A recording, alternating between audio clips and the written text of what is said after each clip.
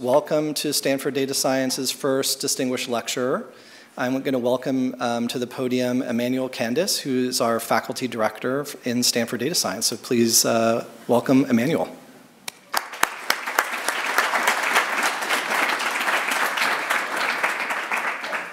Well, I don't need such a cheer, Francesca does. Well, I've been mingling, and so it's been great to see so many of you. And so we have a very distinguished speaker today. I'll say a few words about her in a minute. We also have a very distinguished audience. I'm very happy to see so many people braving the weather to come to this event. So this is a first for us. We are trying to, as you know, data science touches every corner of the university. And we're going to try to have a lectureship that sort of connects data science with many, many different schools. And today we're going to talk about health and sustainability and climate change. And so this is a bit of an unusual format for Stanford because we try to have this to be a festive event. And so stay tuned for further events that we're going to announce very soon. I said it's a distinguished audience. I was mingling a bit. I saw high school students, and I'm very delightful to have high school students. I saw Nobel laureates. So we have the entire gamut and that's fantastic to see, and that's what it should be. So today, we're very pleased for this distinguished event to welcome a distinguished speaker, Francesca Dominici from Harvard University. Francesca is actually leading a data science initiative at Harvard University, a bit similar to the one we're having here, and so maybe she'll say a few words about this. But just a few words of introduction about Francesca. She grew up in Italy, and she got her degrees, a PhD degree from the University of Padova, which is one of the oldest universities in the world, which happened to celebrate its 800th anniversary last year. And for those of you who do not know the wonderful University of Padova, this is a place where Galileo was a professor a long time ago. And so Francesca graduated in statistics in '97 with a PhD in statistics from the University of Padova. And she has made most of her career at Harvard, where she made extremely important contribution to the effect of pollution on health. And so I think we're going to hear a little bit about this today, and really the fundamental work on the effect of pollutions on human health. And if you were to look at her webpage, you'd see that in recent years, she actually, at the beginning of the COVID-19 pandemic, also looked at the interaction between the COVID virus and the pollution and the effects on health. So she has won numerous awards for her work. It's going to take me a while to read them all, so I'll just mention the most salient ones. I think the two things I want to mention: she's a fellow of the American Statistical Association and of the Institute of Mathematical Statistics, and most notably in 2018, she was elected to the National Academy of Medicine. And so we're very happy to have Francesca join us for this first lecture. And please join me in welcoming her to the podium.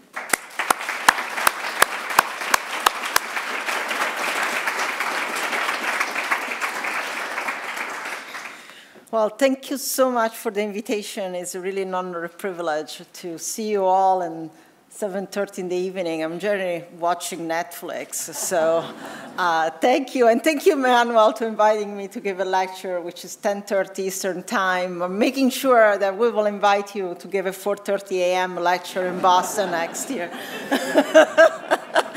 So, no, it's wonderful, and it's been a wonderful day. So what I'm going to do is I really hope to keep this extremely informal and interactive. I will tell you what has been my passion in data science for making an impact. And it was so gratifying to hear that there are even high school students here. And so I really want to make sure you will ask as many questions as you can.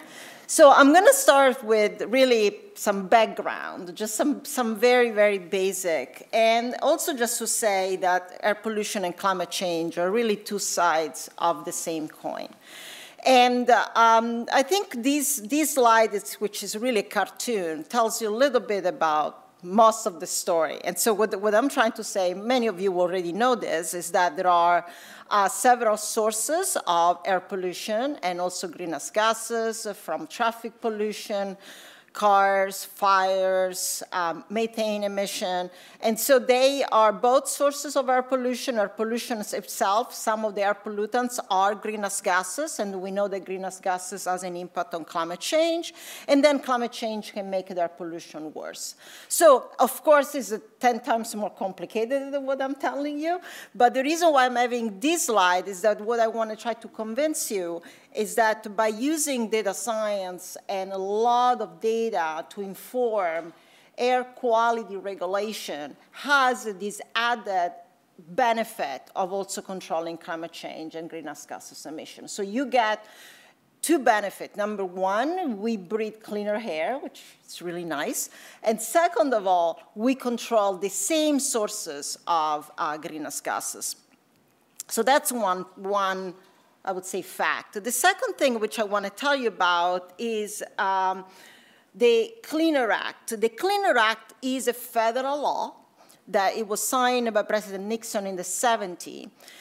And it's a really important law. It's actually a law that benefits the impact of data science. At that time, they didn't know, but that's exactly what happened. So the Clean Air Act is a comprehensive federal law that authorized EPA, the Environmental Protection Agency, to establish the national ambient air quality standards, to protect public health and public welfare, and to regulate emissions of hazardous pollutants.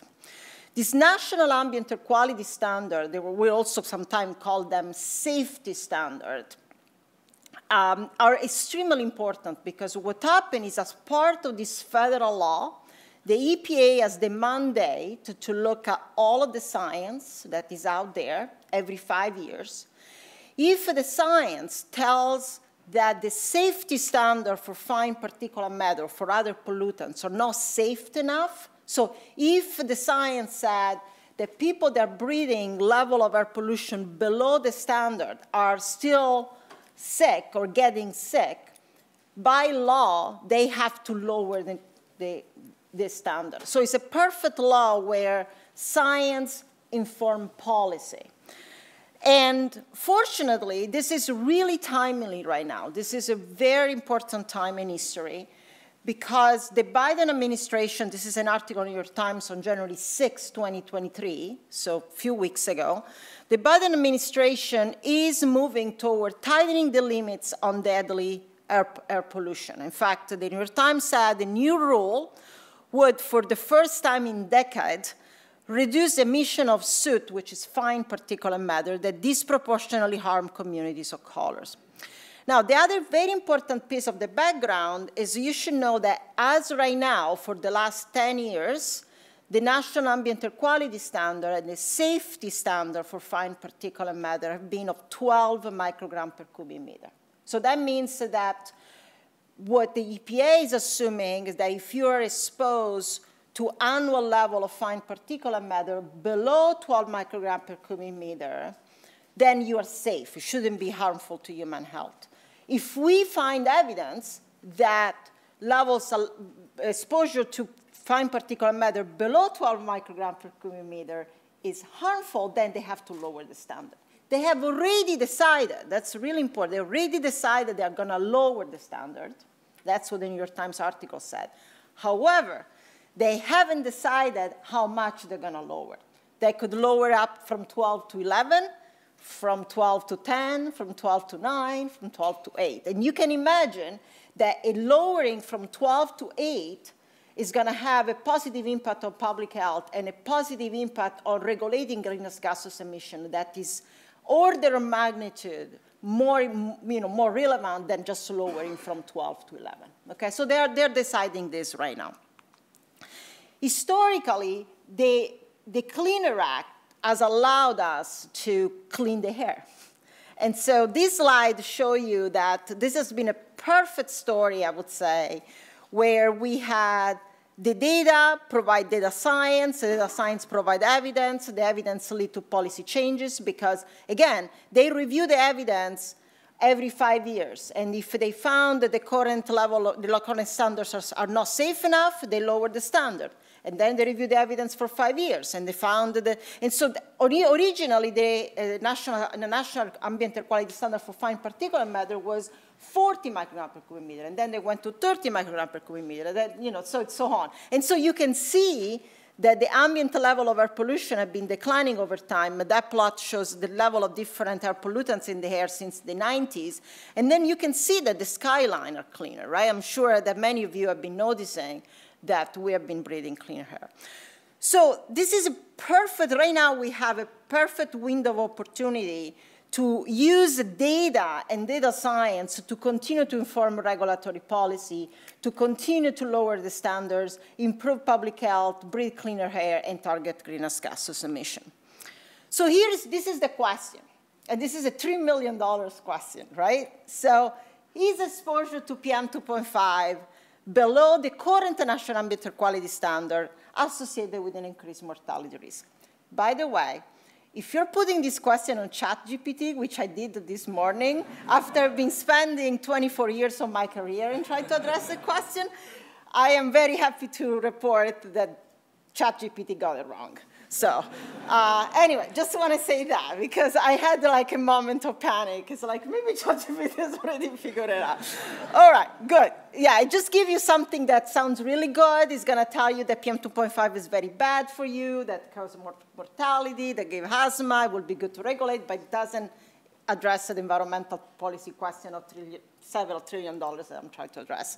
So again, this is a question of trillion US dollars. So a Cleaner Act benefits are ranging from 1.9 trillion to 3.8 trillion in 2020 and up to 5 trillion in 2030. And these benefits do not account for the potential co-benefit that we will get thanks to climate change. Okay, this doesn't account for the number of lives saved, of the extra wildfire that we're going to prevent, and so on, right, or the natural disaster. So how we're trying to address this question?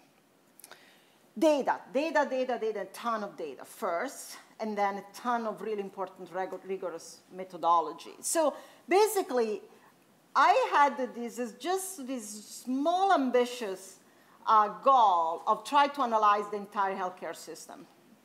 And actually, I did it. We have all 100% of everyone in the United States that is enrolled in the Medicare system. So if you're here, if you're older than 65, and if you are in Medicare, so the bad news, I have your data set. I have your data. The good news, don't worry, I can identify you. So relax a little bit. But we do have everyone in Medicare. We know the age they enter in Medicare, the place of residence up to a zip code. We have age, gender, and race. We know whether or not they're eligible also for Medicaid, which is a surrogate for socioeconomic status. We don't have extensive information at the individual level in terms of additional risk factor, and we can talk about that in the discussion, what are the pros and cons about that. And then we consider all of their, all additional information from the census, from the zip code.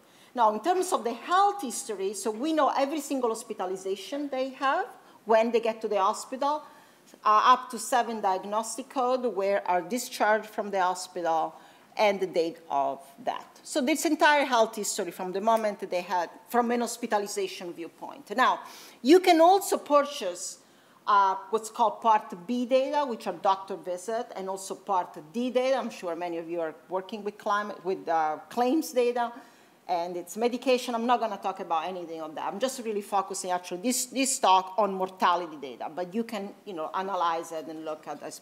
Yes. So I'm going to take your word and I'm going to interact with you. Yes, please. So do you have geographic mobility? Like, since we're going to try to link mortality with where you live and air pollution, do we know the history of where these people live? Yeah, so we know up to at the yearly basis. So if you are in Medicare and then you moved, then you have to change your place of residence. So within a year for long-term exposure, so we know. And we can track and figure out where they are. Not on an hourly basis, on a daily basis. But if I'm over the age of 65, and when I was 40, I lived in, let's say, very polluted Los Angeles, let's say we're in your 80s, do you know this? Do you have this in your database? No. Yeah, that's a very important point. No, we don't have that. So, so that's the health data. And so basically, one of the really important elements is to build this, I call it data platform. And it's more than a data lakehouse because it's gathering information from all different type of environmental exposure, all different type of health, all different type of socioeconomic status, and try to link it geographically and temporally and align it. So then you could have multiple people interrogating the data. And so just to give you a very high-level view, it's basically in 3 buckets. One bucket is all about environmental exposure. And so I'm only going to focus on fine particulate matter, but we are gathering data on different pollutants, on wildfire exposure, methane emission, fracking, exposure to tropical cyclones. And the nice thing about that, you can add a layer of data, right, within the same platform. Then the health data is the Medicare data. We have Medicaid data as well. And you can, again, there is a Kaiser permanent. I mean, other additional could be electronic medical record or claims data. And then there are what we call confounders, which are variables that we need to adjust for it because they could be confounding the relationship between the environmental exposure and health. Now, I want to open a small parenthesis about how do we estimate environmental exposure, in this context, exposure to air pollution. And even though I'm going to talk about specifically fine particulate matter, I think that the data pipeline and the methodology can be applied for all range of environmental and social exposures in this new world of data science. So this map shows where the EPA, the Environmental Protection Agency, measure pollution every day. Okay? So you can see that they monitored pretty well, but still there are areas in the United States where people don't live near to a monitor, right? And so because we have the Medicare data, we have data available for every single zip code in the United States, you could see that if I was going to rely only on monitor data, I would assign air pollution exposure to some people where the near monitor could have been 50 miles away, right? So it would have been not as accurate as we wanted. There is an entire field, and Marshall Burke it's one of the experts as well, where you can now use a machine learning together with satellite data and together with atmospheric chemistry model to get much better and higher resolution measure of exposure. So this is just like, one way to do it, and there are many, many ways, probably better than this. But basically, the idea is that you build machine learning and ensemble learning models, and you take as input, and you train the model using land use term, output of atmospheric chemistry model, you take meteorological variable, and then we can use satellite measurements. For fine particulate matter, we can use aerosol optical depth, which is an imprecise measure of air pollution. And then we train the machine learning model using also monitored PM 2.5 data, and then we get out pretty good validated measures of fine particulate matter at 1 kilometer grade for all the continental United States. This is just one of probably 50, 80 different type of machine learning model that now are estimating environmental exposure. But again, the idea, right? So you could think about how you can do this in different contexts by leveraging everything we know about atmospheric chemistry, supplementing by satellite images, combining with a machine learning model, and training on the monitoring network. And I think, to me, even though I'm not an expert on this field, this type of work has been revolutionizing the way that we can really understand the linkage within, between environmental exposure, wildfire, for example, and mortality or air pollution. So in the context of fine particulate matter, we now have very good measures of exposure to fine particulate matter, 1 kilometer grid, and we can now link to the Medicare data.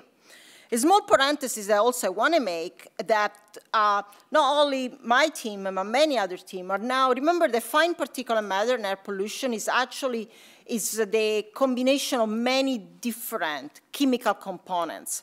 And so you wanted to understand not only whether or not fine particulate matter is harmful, but what are the chemical components of fine particulate matter, and what are the sources? Are mostly the combustion sources, are mostly natural sources? And so this is just an example of additional refinement where, for example, now we can estimate exposure to elemental carbon at 50 meter resolution for 20 years for all the continental United States. So you can see these are little screenshots for the different part of the geographical area. Again, this is where the area of machine learning, artificial intelligence, and I would say tremendous amount of computing combined with atmospheric chemistry is revolutionizing this field, because you don't need to use a necessary, you can link now this exposure data to any type of other data that you want. You don't need to do my study on Medicare. If you have electronic medical record, or if you're interested to looking at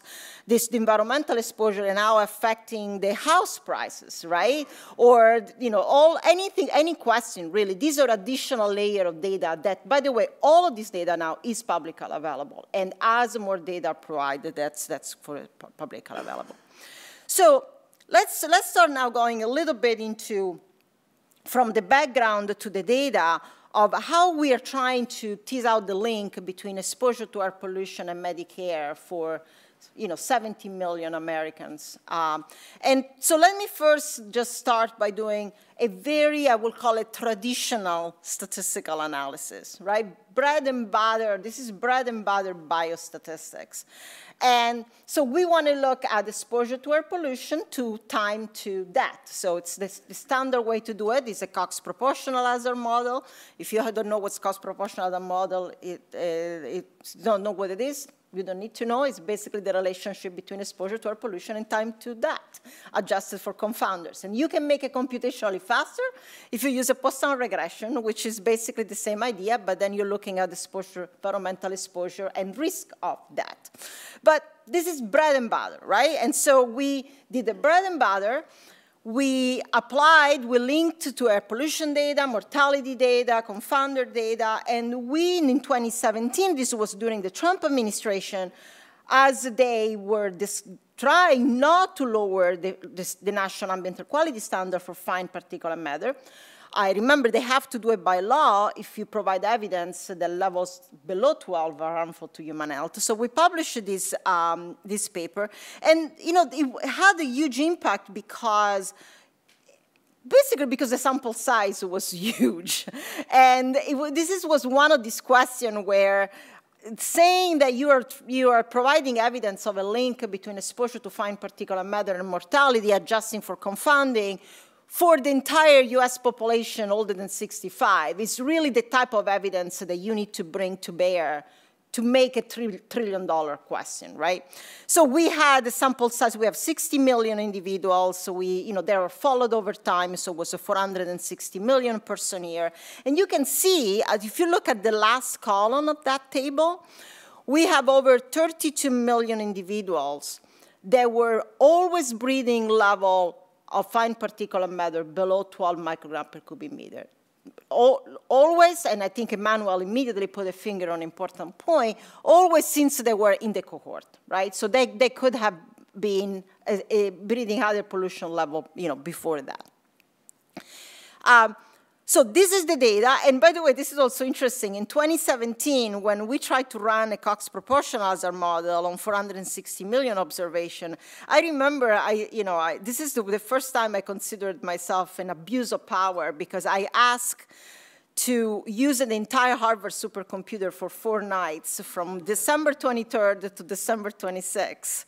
And it took 4 days to run this analysis, just one run. Now we can run the same model in less than 1 hour. It's interesting how computationally, right, these things change.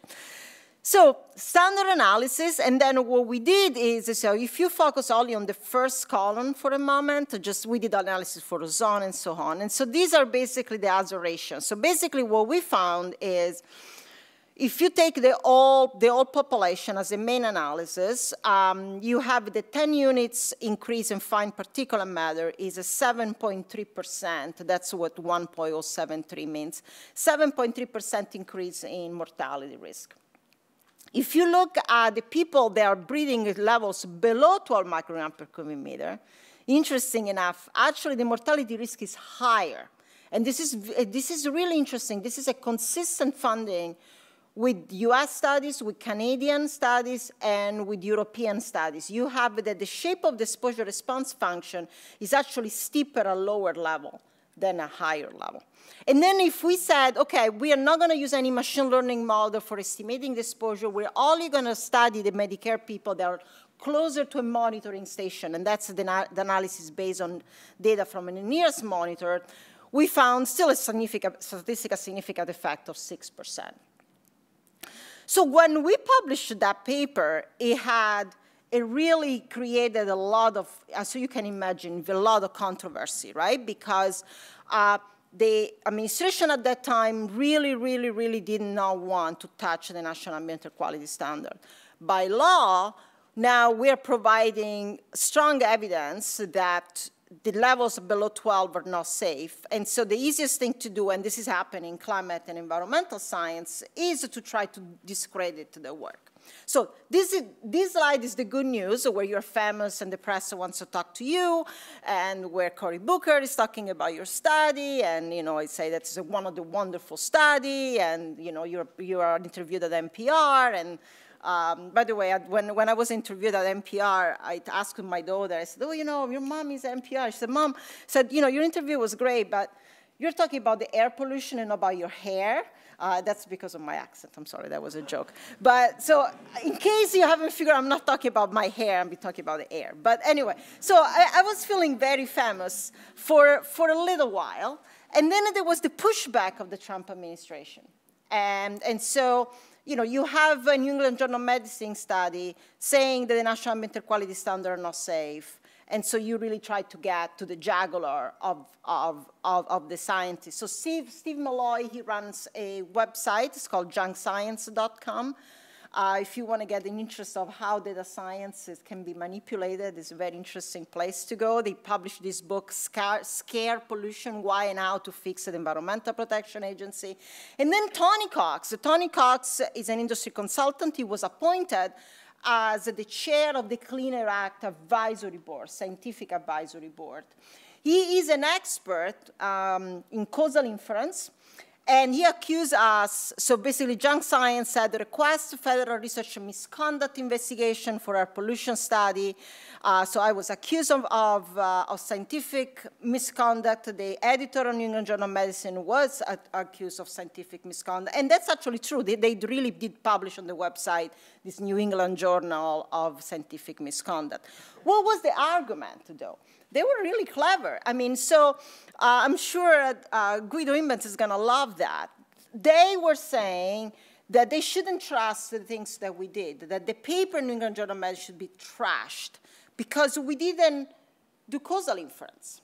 And so this is a risk analysis journal. Please notice that the editor-in-chief of this very prestigious journal is Tony Cox. And the paper is by Tony Cox.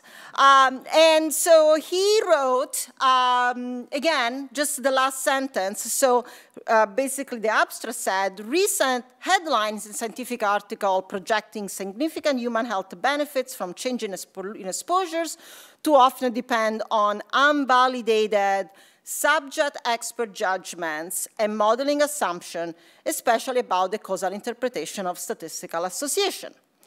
Some of these assessments are demonstrably biased toward false positive and inflated effect estimates. More objective, data-driven methods of causal analysis are available to risk analysis, and this can help to reduce bias and increase the credibility and realism of health effect risk assessment and causal claims. In a certain way, I don't disagree with that. We just use some standard methods. It's totally possible that our model were wrong. Of course, he writes much more with that, but that's became, so because he is pushing for causal inference, and ultimately was pushing for causal inference. There's many, many more papers to say unless you can, you can be 100% sure that you're assessing causality, that PM is the cause of death, you cannot make a regulatory decision, right? And we cannot randomize people to breathing pollution, so you can never do a fully randomized study. But on the other hand, I said, well, I mean, we can learn more by using causal inference method. There are very valid causal inference method. And by the way, this is reached to the National Academy of Medicine. And so there was an entire panel chaired by Elizabeth Stewart, which many of you know. I was part, as many other people, on assessing causality from a multidisciplinary evidence base from the National Ambient Air Quality Standard. So then I said, okay, let's do it in a causal inference way, and let's try to do it the best way that we can. And so here is another, one-on-one causal inference for people that don't know. There is a fundamental idea of matching. I mean, it's a fantastic book of someone here wrote as well, Guido with Don Rubin. But the fundamental idea of matching is actually extremely powerful, and it can be extremely powerful in the context that you have a ton of data, like we have. And so again, for the people that don't know, I think the idea is pretty simple. You have two cities, Steubenville, Ohio, which has a lot of air pollution, and Portage, Wisconsin, that has much lower pollution. And you have a bunch of people living, and some people are rich, some are poor, some are educated, some smoke, some don't smoke. And then in Steubenville, Ohio, there is a particular individual, let's say Jane, and I know a lot of things about Jane. I know that Jane has a low education status. She is not a smoker. Let's say I know her income. I know her behavior, and a lot of things about Jane. And Jane has been breathing the pollution from Steubenville, Ohio for a very long time. And poor Jane died at 72 years old. Well, how do I assess whether or not the cause was the pollution in Steubenville, Ohio? Well, the way I do it is I'm going to go to the other city in Portage, and I'm going to find all of the twin sisters of Jane. Well, if you have massive amount of data, you can find a lot of women that have very similar age of Jane, very similar behavior, that have been smoking or not smoking, when they have similar socioeconomic status, right? The only difference about this circle of green women in Portage is that they've been breathing the pollution of Portage.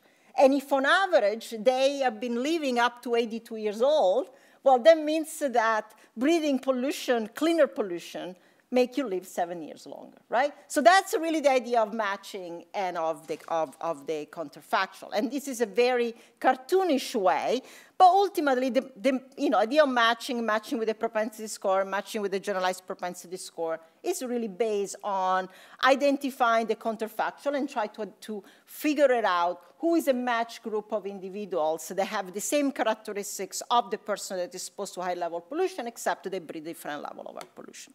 So that's what we did. So what we did is we developed a new methodology in causal inference, which I'm not going to go much about here, but the idea was to reanalyze the entire healthcare system in the United States linked with air pollution level, and doing it by using an only traditional method, but different methodology for causal inference. And so this is, again, the same data set. We updated with the more recent year up to 2016, and now is actually up to 2018. Again, similar data that I was telling you before. Now we are up to 573 million person years, linked to exposure data and confounder data. And then exactly the same data that I showed before, but now is more up to date. And so I just want to stress the importance of, in this context, measure confounding. Again, for people that are not familiar, what this plot shows is on left is the level of fine particulate matter, and on the right is the absolute correlation between all of the potential confounders of fine particulate matter. And so basically how you find the confounders is the fact that all of these covariates are indeed, could be correlated with PM2.5. So when you do the matching, what you do, you create a new population, and I'll show you later that by matching, you break this correlation between PM2.5 and all of the other factors that could be associated with PM2.5. So we reanalyzed the data not only using the standard vanilla Cox proportional hazard model, but we had developed a new methodology, which I'll tell you later, on exact matching on the generalized propensity score, and then we're using some additional methods for causal inference, very well established inverse weighting, very established matching method where you include the general propensity score into the model. And then this is what we call the balance plot, and so you can see on the left, the red dot is the correlation between the potential confounders and PM2.5 when we don't match, and then the green dot is the correlation that you get after you have done the matching. And you see that because the correlation is all less than 0.1, in this new matched population, you are basically breaking down the correlation between the potential confounder and PM2.5. And so here are the results. So here the hazard ratio for PM2.5 are both when you're using a standard regression model and when you're using the causal inference model, and you can see that pretty much they're all very similar.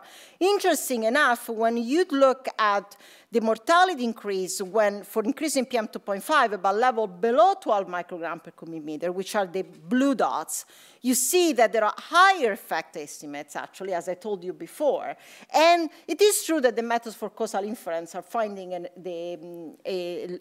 less strong relationship, but it's really still extremely positive and statistically significant. And that is actually, part of the methodology that we have developed is to estimate an entire exposure response function that has a causal interpretation. And you can see that is really the entire exposure response function. And you see, indeed, from the shape of the exposure response function, that there is a leveling off at the higher level. Remember, the current standard now is 12 microgram per cubic meter. And you can see that there is even a steeper slope at a level below 7 or below 6. So I wanted to take a little break from this and tell you about also the issue of environmental justice, and you will see how these two things are going together, which we all started to pay even more attention as a result of COVID. This was work where was entirely data visualization and data descriptive. There is nothing else. But I thought it was powerful enough. Sometimes it's really important for data science to have, I feel very strongly to have the data try to speak by themselves, for themselves, right? And what this is shown on the left is a plot where this is the annual average of fine particulate matter. And you can see that the red are the level of fine particulate matter for the Black American, and the green, just if you want to focus for a moment on black and green, are for the white. And also, so you see that bottom line, Black and Hispanic are consistently breathing higher level of fine particulate matter than white and Native American. Concerning also to me is the plot on the right that shows that if you look for a moment at the green curve, you see that as the zip code becomes predominantly more and more white, the level of fine particulate matter goes down a little bit. You see in the green light. In the red line, which is for Black, and also for Hispanic, as the zip code becomes predominantly more and more Black, and more Hispanic, the level of pollution is going up a little bit. So there is another way to visualize it, and this is again, very simple visualization. This is a story I already told you, that the level of fine particulate matter been going down. Top is the level of pollution in 2000. Bottom is the level of pollution in 2016, and you can see it's more green, right? In general, we're breathing clean air. But I want to spend a little bit time on this data visualization, and I really worked on it for a very long time. So let me walk you through this, because I thought it's pretty interesting and very concerning in my viewpoint. So let's focus for a moment on only looking at the map on the left. The map on the left is level of fine particulate matter in 2010. And I'm only coloring the zip code that have a level of fine particulate matter above 8. So that, I'm not saying it has a high pollution, but they are like higher than average pollution, okay? So in 2010, you see that all part of the East Coast and, you're welcome, California, has, high level of pollution. Now, if you look at the color of the dots, the blue area, and you will see it's, straightforward, are the area where you have higher than average black population, okay? So if you look at the map in 2010, there are two things you can see, naked eyes. This is just plotting the data. Number one is more or less half of the US population in 2010 breathes pollution level higher than 8. And then among the people that breathe pollution level higher than 8, more or less 50-50 are blue dots, right? Which are where there is higher than average percentage of black population in that zip code, right? Now, let's look at 2016. And by the way, if we look at 2020, it gets even worse. So in 2016, now let's look at the map on the right. So there is a good news and a bad news. The good news, which I already told you 10 times, which is pollution has been going down. So we see smaller number of zip code that are above 8, right? The smaller number of colored zip code because air is cleaner. However, among the polluted zip code, the only one that are remaining are the one where there is higher percentage or higher than average percentage of black American. Only the blue dots, right? In 2010, the white dots and the blue dots were equally splitting the high burden of pollution.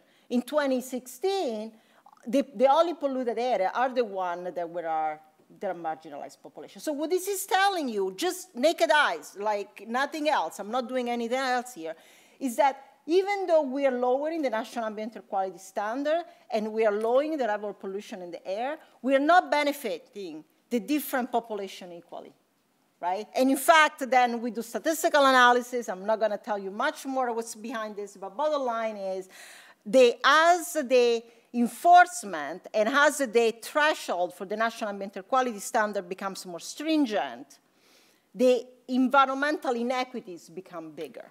And that's extremely important for the new law that's been defined at the end of the month, because they want to do, and they need to do two things simultaneously. They need to regulate air pollution, but also making sure that there is environmental justice. And right now, they haven't paid any attention to environmental justice at all. They're just trying to lower the standard. And so this is becoming really important at the time of the COVID pandemics, because we saw also, and this is where, this type of research is why led me to look at the link between air pollution and COVID.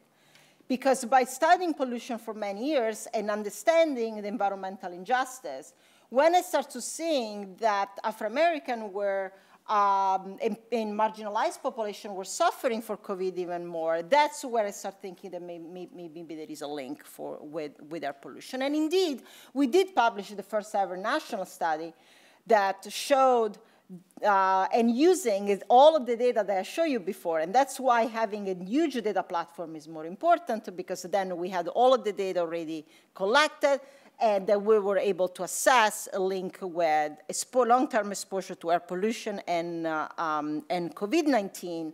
And so that's a paper. And now, a recent literature review, there are over, I would say, 250 papers around the world. And this is actually a very nice data science interface where you can see all around the world how people have been able to identify a link between air pollution and COVID and the different statistical methodology and how you combine the data. And closing the loop again with greenhouse gases, so this work in this paper, we really calculate the percentage of COVID-19 mortality that was attributable to air pollution and specifically to fossil fuel-related emissions. So in Europe, we have a 13%, in North America, a 14%, and also not surprising, so North American, 13%, and Southeast Asia, 15%. So all of these goes into going back to try to provide the type of evidence the EPA needed. And in fact, after we published the several COVID-19 studies, the EPA recognized that it said there is a sentence here, in addition, a number of recent studies have examined the relationship between COVID-19 and air pollutants, including PM and potential implication. So what's happening now? Now when they decided, I show you at the beginning, the New York Times article at the beginning of this month, and so where they're now, again, they're saying, okay, the Biden administration said, we're going to lower it. We're going to lower to from 12 to 10, to 9, to 8, and this is the table they use on the regulatory impact analysis. And you see the second, so they use a study by Pope et al., and he did a study on air pollution and mortality for adults. They use our paper, they use the causal inference methodology after responding to Cox, the Wu et al. For the elderly. And then they have a study by Bodroff et al. To support the evidence for children. But this is it. This is the only evidence they have right now to make that decision. And so how we're trying to help right now is to really address simultaneously not only lowering whether or not people that are breathing level below 12 are still experiencing adverse health effect, but how you lower the national ambient air quality standard at the same time by looking at marginalized population as well to address the environmental justice. And the EPA right now doesn't have any information about it. And so this is work that we hope to be publishing soon, where basically all of the statistical methodology, everything that I've been talking about, we redid it and try to assess the health benefit. These bars show the mortality benefit where you are going from 12 to 10 microgram per cubic meter, 12 to 10, 12 to 9, or 12 to 8, separately for Black American and White American, separately for Black American that are lower socioeconomic status, Black and White American that are higher socioeconomic status. So you can see, bottom line is, because of the, clearly, lower you put the standard, higher the health benefit, but you can see that because the green bar tends to be higher than the orange bar, stricter the standard, more benefit for the marginalized community. I'm going to wrap up. First to say that I basically skip over all of the unresolved data science and the methodology element. So first of all, there is so much more work that needs to be done, and this is like career of many people. First of all, I'm just going to give you some highlights. Uncertainty, quantification, and propagation. So some of these air pollution exposure, as I mentioned to you, are estimated from machine learning models, so they're not perfect. And so you need to propagate the uncertainty. And there are many other sources of uncertainty that we need to propagate. So right now, we have an account. I mean, we're doing work that try to propagate the uncertainty, but it's not ready. Causality is great, but even what we did is by far from perfect. I mean, you can do matching, and matching is phenomenal, but there's still issues on measure confounding. Sure, I mean, we use a lot of covariate, so the measure confounder will need to be something that is correlated with pollution and is uncorrelated with everything else measured, but still, there's definitely a possibility. We have estimated an exposure response curve that has a causal interpretation, but clearly there is something more. There is this entire field, which I know here at Stanford they are expert about heterogeneity of causal effect. And so how there is a tremendous amount of literature of heterogeneity of causal effect. You can imagine the different subpopulations have heterogeneous effect. I show you a slide about that. But clearly there is something to do better. And then we also strive to be as transparent as reproducible. So I wanted to acknowledge just like 3 of the many methodological paper and more data science-y and machine learning paper in terms of thinking machine learning approaches to really assess the health benefit of the Clean Air Act amendment. How do we deal with the multivariate high-dimensional outcome? I just talked to you about mortality, but clearly we can look at any condition. And then, and again, work on how you do matching in presence of a continuous exposure that does exact matching with respect to the propensity score. I just want to acknowledge a lot of people. This is a huge team. First of all, again, because of the huge policy relevance of this work, It's reproducibility and transparency is really paramount for us, and if that's lead to criticism and attack, they're welcome. But I do think that we always strive to be as open source as possible. And so this is really, now it's becoming a consortium. There are 25 principal investigators from other institutions. They're interested in working on this data, look at wildfire and health outcome, heat, tropical cyclone, methane emission, power outage. So anything that, a lot of different environmental exposure, really important for postdoctoral fellows, PhD student, master student, and undergraduate. And so just want to acknowledge a lot of my colleagues, not only from Harvard, but Yale, Columbia, BU, and a lot of students that have been really working tireless in all of this. So I'm just going to wrap up, and then I really want to have a conversation and question. So the steps needed to mitigate climate change in the future are really substantially the same, and those needed to reduce the burden of death and disability due to air pollution in the present, which is to cut back on burning fossil fuel and biomass.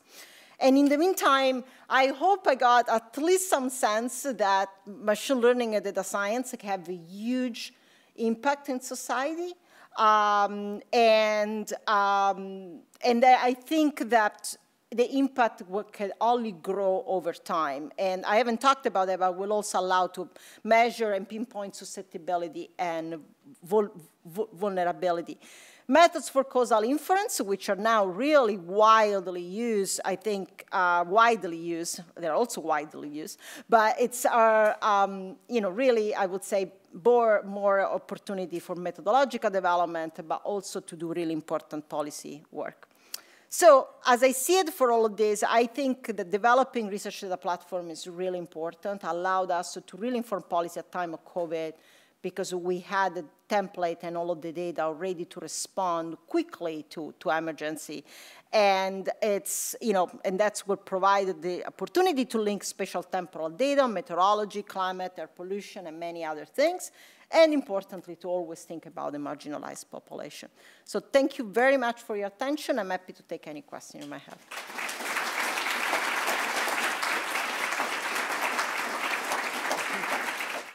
I was wondering if you also have the pollution data at a very fine time scale. Do you have that monthly or weekly, or and could you do something with that? Obviously, you're not going to see a lot of effects on mortality, from short-term changes, but maybe you see effects on hospitalization or claims or whatever things you can measure in the Medicaid data.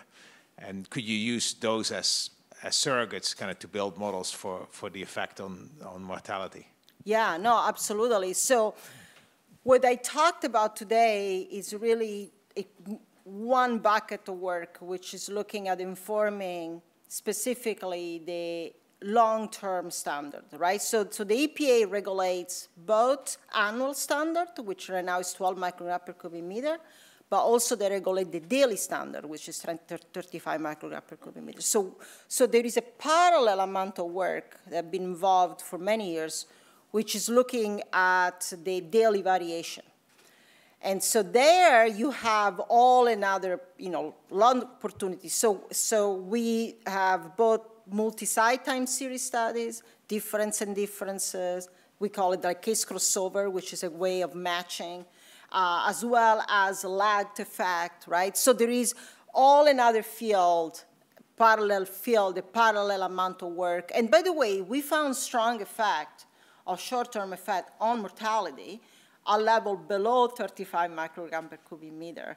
And so, yes, so in the same way, everything I presented, and I presented more from, I would say, a time to event cross-sectional type, you can do it by actually thinking about, because ultimately, really what this data entail, that you have a zip code level time series data for every pollutant, for all of the meteorological variable, and for any hospitalization or mortality rate, which you can stratify by age, gender, race, data. So it's, and that's what I mean. It's like, limited amount of things you can look at.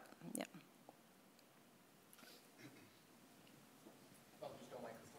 Microphone coming. Yeah, Professor, thanks so much for coming, and I really enjoyed your talk. I was curious about data sets, and for your particular paper, you drew from the 65 and above age range, which is, of course, very relevant, but let's not forget that, well, I mean, I was just thinking to myself, of course, it's an excellent paper, right? New England Journal of Medicine, you know, unbeatable, but I was thinking about, you know, the idea of a Superfund site, the program was invented under the Carter administration in 1980, so that was only 43 years ago. So that's younger than many of these 65-year-old people. So with your expertise, can you tell me, do you think it's relevant if we perhaps like find a younger database of people? Oh, absolutely. Thank yeah, you. I mean, you know, again, I think we had, I mean, when we started this mission in 2017, again, we had laser focus objective, which is to make sure that when there was coming the new administration, the Biden administration, they had enough evidence to lower the 12 as much as possible. And to do that, the only national database is Medicare, because unfortunately, in the US, we don't have a national health system for everybody. Having said so, of course, you want to look at people younger, and many people have done it, and we have done it. So what are the other sources of data they have? And so also remember that there are a lot of really wonderful, very well-designed cohort studies that follow in cohort over time, right?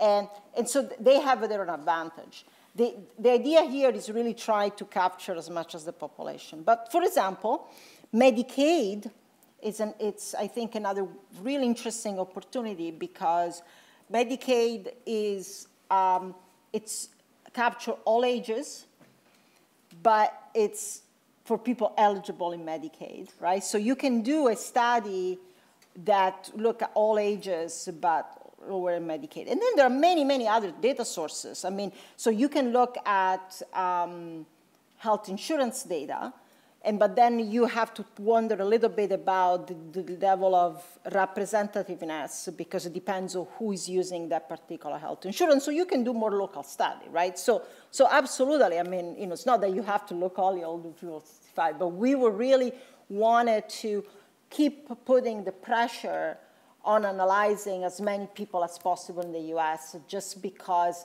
even from a statistical viewpoint it doesn't make sense, because if you have a national representative data set, you don't need to count everybody. But from a policy perspective, if you see a video of Senator Cory Booker cross-examine someone at the Environmental Protection Agency could try to discredit the study, for a policymaker and from a politician to be able to say, in the study that includes 68 million is very powerful, right? Even if you don't need that, because even if you have 2 million as national representative, we know what to do with that, but it doesn't matter in that context. Yeah. Hi, thank you so much for a wonderful talk. So my question is, what do you think are the biggest opportunities for applying advances in methods and data sets to research questions in adaptation to climate change? Oh, I mean, so by adaptation, you mean individual adaptation, or you mean? However you want to define it. Okay, so I can tell you, for example, that one way that I've been very interested in some type of research I've done is to look at the relationship, for example, of exposure to heat and health. And what you see, actually, this is a study we did a long time ago. We'll be interested to redo it now with that there is a much better methodology. If you're trying to estimate the exposure-response relationship between exposure to temperature, let's say for a moment, exposure to temperature and mortality, you have a U shape, right? Because very low temperature and very high temperature are more harmful.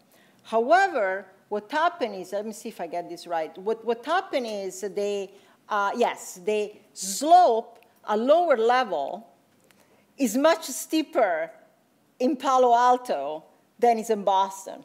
Because when is, like today, 40 degrees in Palo Alto, everybody's like, oh, yeah, cold, and they're not adapting. It actually has a more adverse health effect than 40 degrees in Boston, right? And similarly, like 101 Fahrenheit in Boston give, you have a higher level of, higher mortality risk than if you have it in Arizona, right? So what I'm trying to say is that there is a way to look over time, and over time, we know, for example, that the first heat waves always tend to be the most deadly than the later heat waves.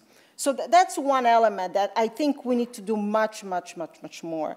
There is also an interesting thing that we're looking with this data on heat wave alerts. And so actually that's his decision policy problem. So as we all know, right, you hear from the news that there is a heat alert, right? And so we start looking at and say, well, okay, do these heat alert work? If you hear heat alert, so if you take 2 days, they have a very small, very similar temperature, classical regression discontinuity design. But one day is 101 and one day is 101.2, and the 101.2 there is a heat alert, right? Do you see that it has an effect? And actually the evidence is very weak, the heat alert work. However, then you start asking the question, how many more heat alert you need to issue, and at which temperatures then you have a benefit. So this is the type of, I don't know if I'm addressing your question, but this is the type of things, right, that you can now, when you have this giant data platform, can look. And so how people adapt, because the other problem is you cannot give too many heat alerts, because then people will start ignoring it, right? So that's the type of things so that I think there is more work and we can do, which can be extremely effective.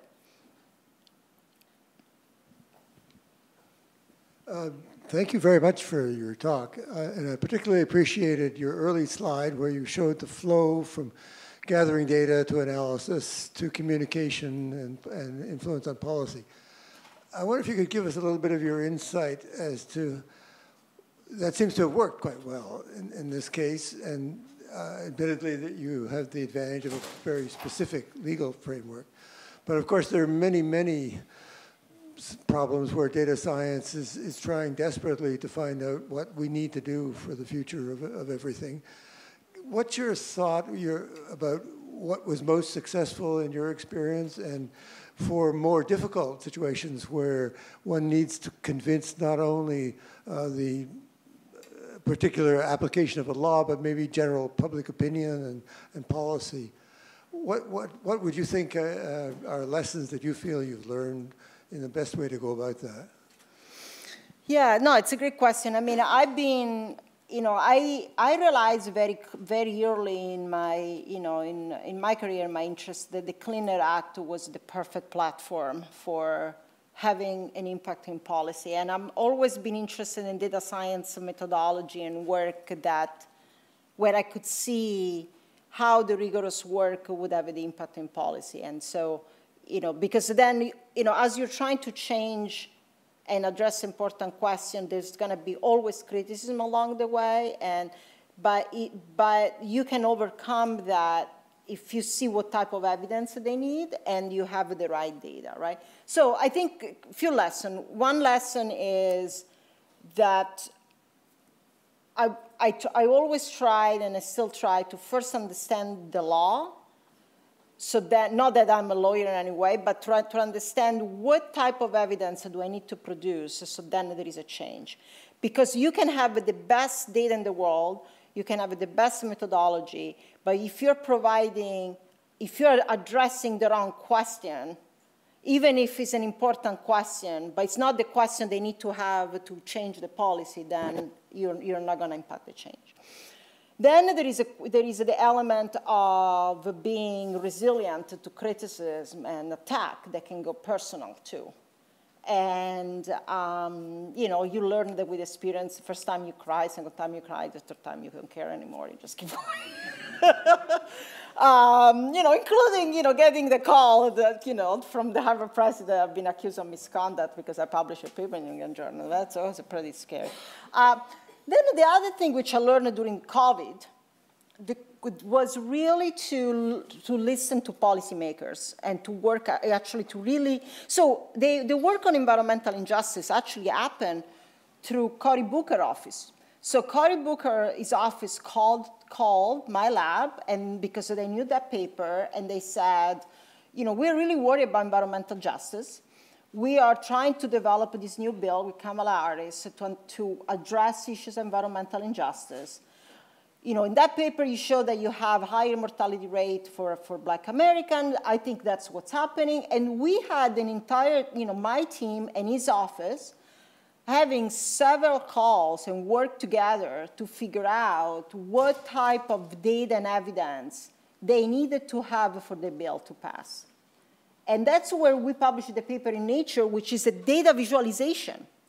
So he told us, we don't want any fancy, I don't want any statistics, I want to show them 2 maps, right? And we work with them. The maps I show you with the blue and white dots, I work with them. So he could tell us what he wanted to see from the data to have the bill pass. So that's, I think we really have to engage on that and be, you know, do I want to spend 6 months developing or 3 years of new methodology, or I wanted to make sure he has the information he needs to pass the bill, and I decided to go that way. Thank you for your lecture. Thank you very much. My question was around the privacy issues I think you touched on with the data collection methods.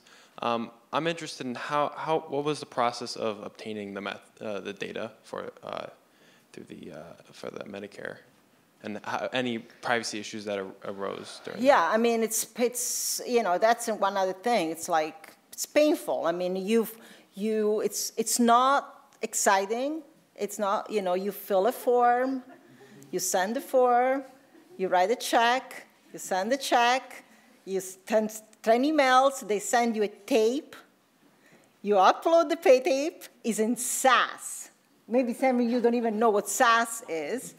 And that's what it is. It's just, you know, every year they have new claims, and you buy it. And then what you have to do, you have to sign what's called the data user agreement. And so there are several policy regulations within my lab and in collaboration with other labs that clearly, you know, you have to analyze the data in a private computer, you can unpass, blah, blah, blah, right? So, but it's not particularly interesting and fun, but has to be that way because the data can be identified because it's a zip code of residence. But, you know, the type of visualization that will not be subject to you know, to privacy issues. But that's, I mean, that's the other thing with data science, right? That you cannot wait the moment where you can start feeding this super fancy machine learning model in 480 million observations. Well, you know, I have to tell you something. Before you get there, it's a very boring work, right? But when you have it, then you have the Cadillac data to change the world. And if you start throwing machine learning model to crappy data, you know what you're going to get out, you know, not something really good. So it's, as everything, right? It's really, there is that part of the data pipeline, whatever, and that's true for whatever data, whether it's claims data, electronic medical record data, you know, any data, there is the level of attention of doing this nitty-gritty work that needs to be done, and it needs to be reproduced. Needs to be made reproducible. Because the other thing happened, guess what? There are going to be mistakes, right? So then you publish the paper, and then you wake up in the middle of the night and said, oh my God, you know, we did such and such. So you have to go back to your entire data pipeline to fix it. And that's the real life of data science, in my opinion. Yeah, Thank you so much for speaking with us tonight. My question is about whether there are other studies similar to this one, especially in terms of scale in other countries where cohorts could go younger for public health systems. Are there other countries with like similar levels of regulations of particulates that could be used like as a comparison with the older cohorts that unfortunately the only available data in the US? Yes, yes, yes. This has been a phenomenal experience for me. So when I started this study, actually, a funding agency in Boston, it's called the Health Effect Institute, there have been 3 studies, 3 like nationwide studies. So I've been conducting the one in the US, and then there is one in Europe that is, I don't remember how many European countries, but many, and they have all age groups. And then there is one in Canada as well. So 3 different countries, 3 different teams, different age groups. And interesting enough, and yeah, if you like Google low levels of fine particulate matter and mortality in Canada or in Europe, the studies will pop up. But the interesting thing that we actually also did an harmonized analysis where we brought all of the data together, and the results are enormously consistent across the 3 counties, including not only the levels of low level below 12 micrograms per cubic meter harmful, but also the results of the steeper slope at low level. So it's been really interesting. And their study design is slightly different. They have a more individual level data that we have. The way they're estimating exposure is slightly different. So in a certain way, it's also interesting that there's different data sources, partially overlapping methodology, but very consistent results. And of course, there are many more studies, popping up in other countries as well. But these 3 were designed at the beginning, so then we will really compare the results. Okay, and our last bonus question. Yes. Thank you for the opportunity to ask the question, and thank you for the lecture. And I know you're not a lawyer, but do you know why the air quality standard seems to focus so much on mortality, which is a really extreme health outcome? Like if we're trying to promote public health, should morbidity be considered as well? Yeah, no, it's a great question. So the reason why, so first of all, in the regulatory impact assessment, which is the document they use to ultimately make the decision, they're not only looking at mortality, they're also looking at morbidity. But the reason why they focus on mortality is because that's where you have the largest benefit in terms of monetary benefit, because clearly losing a life has much higher cost than morbidity. So when they do the cost-benefit analysis, right, they focus on mortality as the outcome because it's the most serious outcome. Again, that's really for the policy, but for public health, absolutely. I mean, we need to look at many, many other outcomes. And by the way, now there is a very new area of research where consistent evidence about the adverse health effect on cognitive outcome and in depression and Alzheimer, and so yes, but they focus on mortality because of the cost-benefit element. All right, so I would like to offer a round of applause to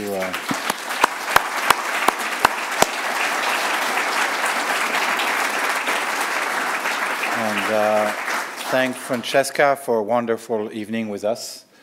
And thank you again for all coming. One thing I forgot to say about Francesca, well, she has a deep sense of humor, as you could see.